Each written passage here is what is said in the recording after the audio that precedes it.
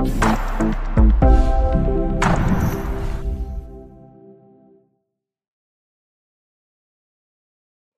everyone, how are you doing today? I'm back with another video, and in today's video we have a Lenovo laptop. This one is a Lenovo IdeaPad 3. Exact model is a 14Igl05. And in this video I'm gonna cover up regarding the RAM issues. People getting in here, lots of questions I've been getting.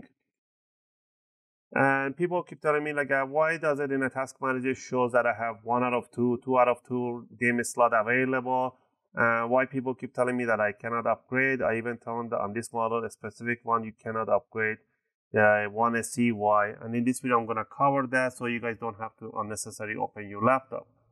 And I'm going to show you why it's not upgradable. Even if in Task Manager tells you that it's there's a slot available. All right. For the tools that I'll be using for this one to open it up is a screwdriver set and an opening tool.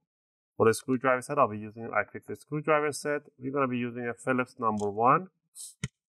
And we're going to remove all the screws at the bottom cover. There are 2 sets of screws, the short ones and the medium screws.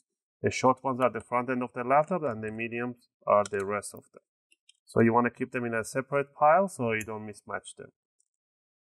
Also, if you guys like my videos, if my videos are helping you guys out to understand or upgrade, you can support the channel by clicking that like and subscribe. I'll greatly appreciate it.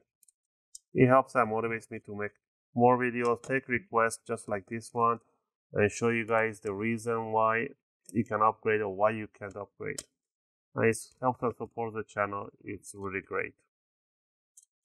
I appreciate it. Alright, once you remove the screws, now you want to grab your opening tool. For the opening tool, I'll be using a guitar pick. You want to squeeze it between the bottom rest and bottom cover. And you just want to twist it. And you want to see that opening right in there. You want to do that all around in the front end of the laptop, to the side to side. You can do the back end. Just stick it by the grill and just twist it. And the bottom cover simply comes out. Alright, right there, right away, you can see there's no RAM DIMM available at all. There should be a RAM DIMM in here, but they don't install it. They didn't even solder the RAMs on the board. So you might get a version that they have extra RAM installed. And the second RAM DIMM, supposedly it's right here. These are our RAM chips soldered on the board, so they're not even a RAM DIMM. So this is, if you have a 4 gig version, this is your 4 gig. You can't remove or you can't upgrade. This is the only reason. So this is kind of thermal heatsink here, so we're going to put it back on top. So there you have it. So you can see there's no space for the RAM DIMM to be installed in here. On the back side, absolutely nothing. So 1 DIMM and 2nd DIMM. That's all.